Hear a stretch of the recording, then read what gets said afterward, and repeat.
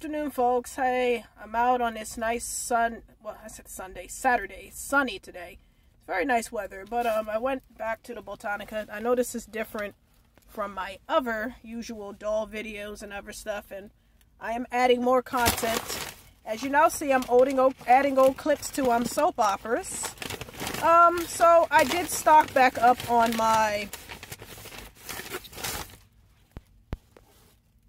incense. I got Palo Santo, sage or salvia, El Curativo, healing.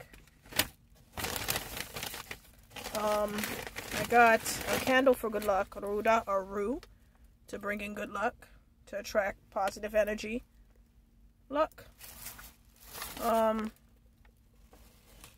These candles have a fragrance to it.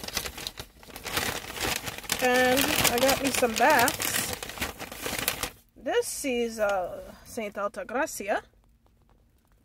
I would take a bath in her. She's calming. To those who are Dominican descent, know who Altagracia is. And last but not least, where is my other one? I could have sworn I bought two baths. Yeah. So, yep. This is what I've been doing. This is my little Botanica haul.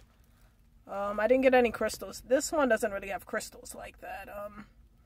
The difference between a Botanica in a metaphysical store, which is the Crystal Fox I go to in Lore, the Crystal Fox is more so based on the Wiccan culture. Dealing with, even though they have everything pretty much like what a Botanica has, it's more based on Wiccan, witch culture, or the Roman or Greek gods and goddess era and that sort of stuff. They have crystals, tarot cards, and all sorts of things. And I mean, the Botanica has that too, but Botanicas are more so religious based.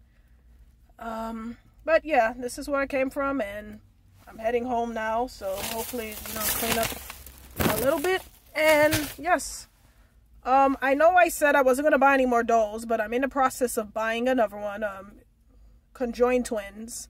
They're too cute. I just couldn't say no to them. So I'm in the process of paying that. And yep, I'll keep you posted. I have some other stuff to talk about and put onto my channel. And I'll be posting more soap opera clips too. So anyway, folks, be easy. Enjoy your Saturday. Be safe. Talk to you later.